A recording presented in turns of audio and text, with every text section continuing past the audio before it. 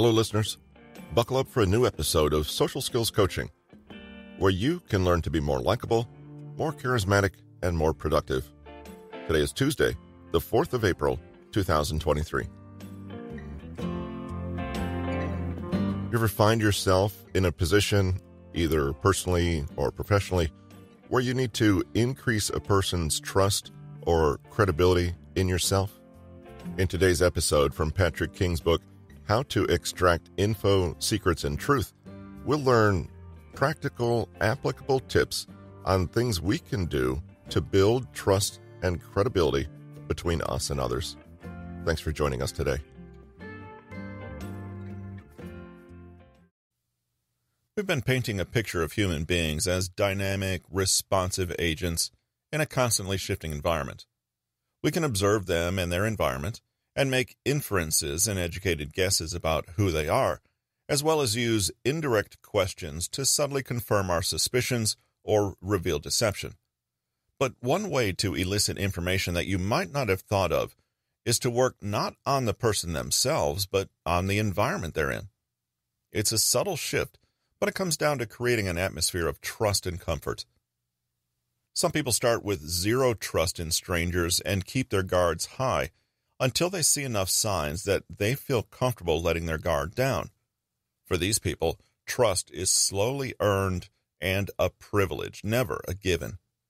Trust is the ultimate placing of faith in someone, and that's not something to be taken lightly. On the other hand, other people immediately embrace strangers with open arms and assume good intentions. This is where trust is automatically given as a policy, with the understanding that it can be lost. Wherever you might fall on that spectrum, it's clear that trust is assigned different values based on people's experiences. If you've had positive experiences with being open with strangers, you're more likely to continue in that fashion, and vice versa. This is all to say that trust can be a hard quality to nail down, perhaps harder than other facets of likability and charm. But is there a way to shortcut the process if you come across someone who thinks trust is to be earned over a long period of time? How can you win over even the most guarded and standoffish person who doesn't even leave their bag with you when they use the restroom? Well, on the topic of direct trust alone, there's a multitude of studies about what compels that feeling. A 2018 study called Stimulus Generalization as a Mechanism for Learning to Trust by Oriel, Feldman, Hall found that trust we feel toward others depends on if the person resembles a past individual that was either trustworthy or untrustworthy. This would imply that trust functions more like what made Pavlov's dogs salivate, a knee-jerk reaction based on a simple association. For a more conventional perspective, a 1985 publication called Trust in Close Relationships by Rempel, Holmes, and Zanna found that trust requires reliability, predictability, and thinking that the other person is concerned with your feelings. However, one of the first landmark studies on trust provides a more interesting and perhaps indirect insight into what creates trust, and it's one that we can harness for likability as well. More is better. Festinger, Schachter, and Back studied the concept of trust in 1950 in Social Pressures in Informal Groups, a study of human factors in housing. They studied people who lived in an apartment building and the patterns of the friendships that formed. They found that neighbors who were on the same floor tended to be friends, people who lived on different floors were rarely friends, and people who lived near the mailboxes and staircases were friends with people on different floors. What can we conclude from this? To a large extent, friendship and trust increase linearly with simple interaction and exposure.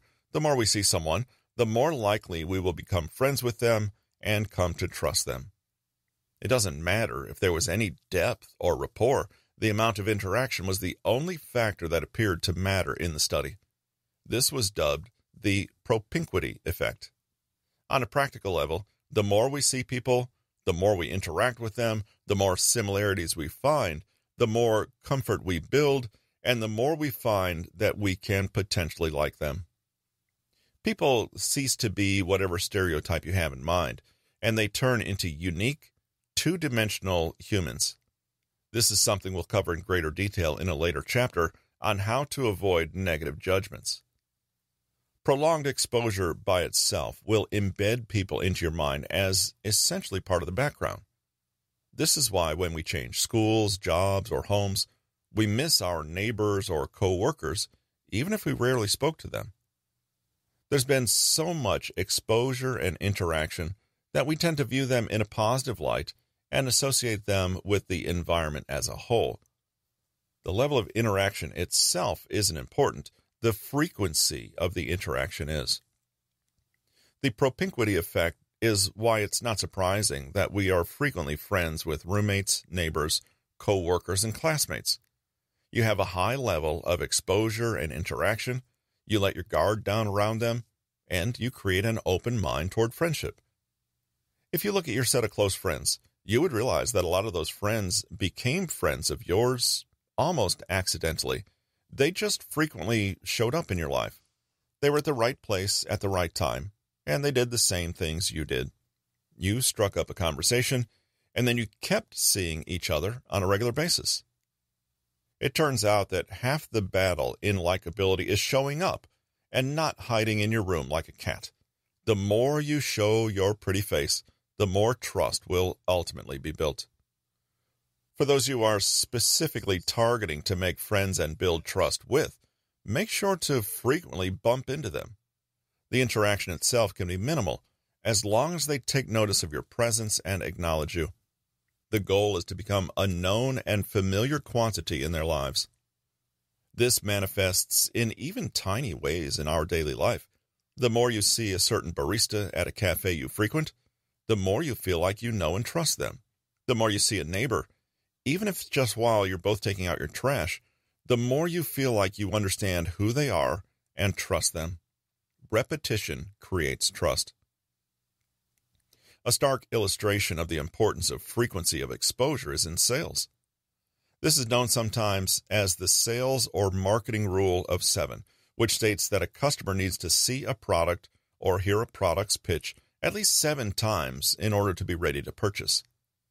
Another advertising guide written by Thomas Smith in 1885 espouses the need for 20 separate touch points before a purchase is made. In addition, salespeople are taught that the sale is always made in the follow-up and not the initial contact, and the propinquity effect is part of the reason why.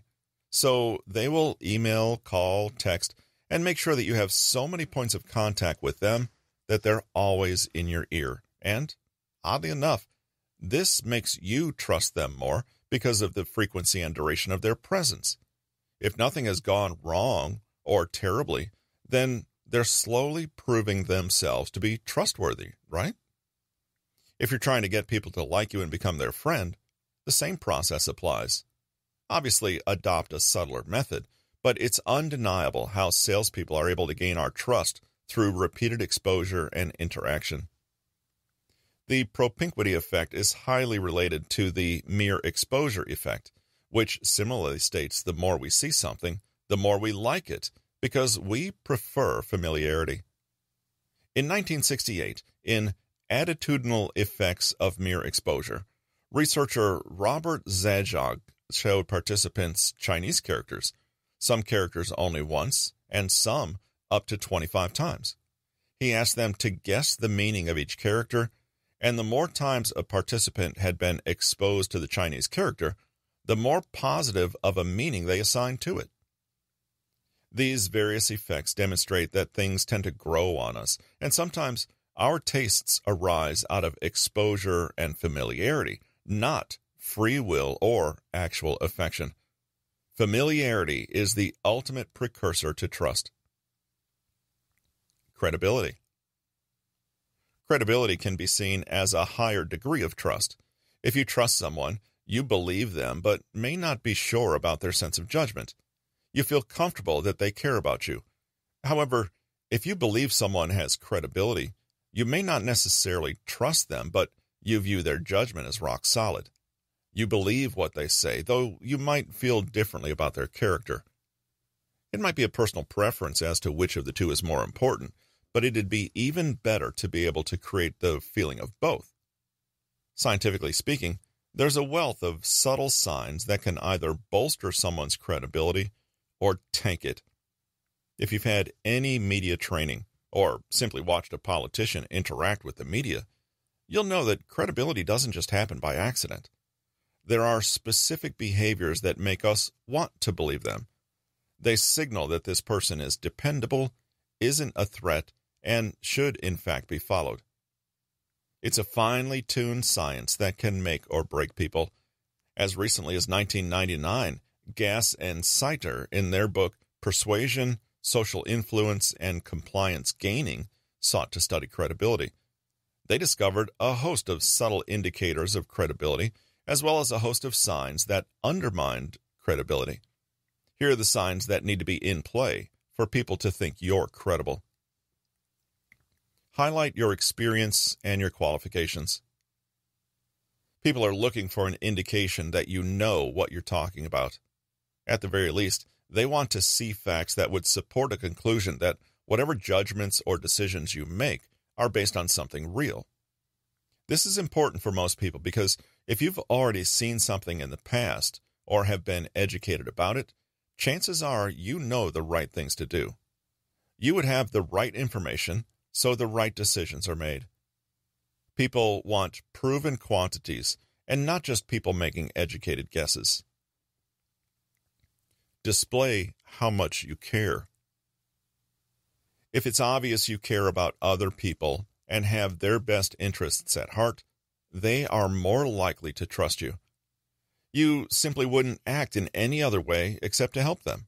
However, if people can sense that you're looking to get a sale or line your own pockets, they're less likely to trust you. There's a conflict of interest here. They might feel that you're just too busy trying to benefit yourself instead of actually looking out for them. Don't show any ulterior motives, and let people know you're on their side. Similarity. You already know this. When people see that you're similar to them in terms of dress, body language, speaking style, and mother tongue, they are more likely to view you as credible. People tend to like other people who are like them. This is especially true if it appears that you share the same values as the people you're trying to impress. They'll believe you because people automatically trust those similar to them, such as their family. Appear assertive. If you're very assertive regarding your positions and you quickly and rationally destroy counter-arguments, this makes you look like an expert. This is passion and conviction and confidence. This means that you know what you're talking about, or at least you look like you do. Chances are people can trust your judgments because you know the other side of the argument and can convincingly make those arguments go away. In other words, the more decisively you act, the more credible you appear. Gain social proof. When other credible people recommend you, chances are people will be less suspicious of you. If people they know and trust as experts recommend you, then you are essentially riding on the coattails of those people. You don't have to convince people because people they trust already open the doors for you.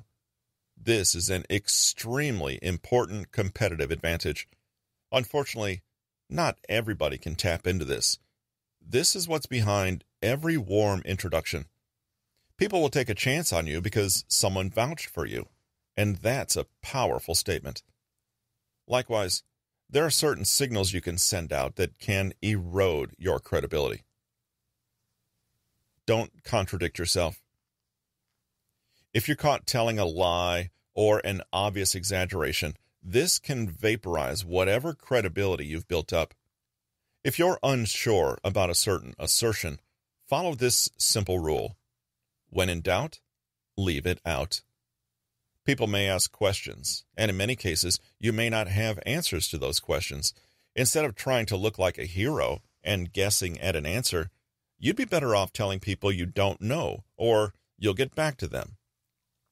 Recognize that you don't need an answer for everything, and if you appear infallible, it can look suspicious or manipulative. If you don't appear stupid, you might appear to be lying. Avoid being overly polite. This might come as a surprise to some.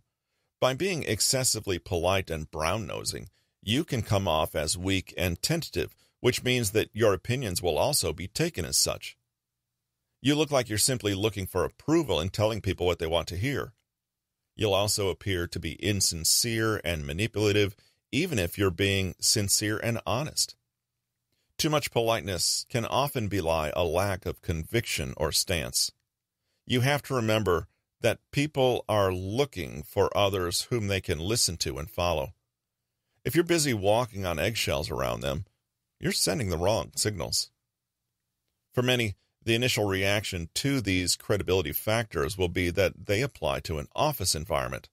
For instance, you might pay special attention to them during a job interview and not apply them in social situations.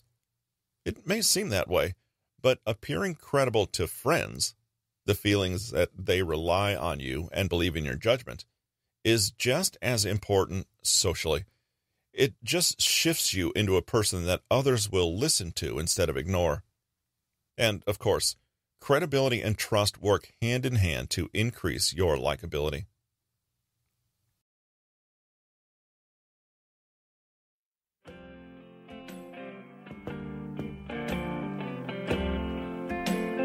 And that's this week's episode of Social Skills Coaching. Don't forget to join us next week for another episode. Thanks for listening.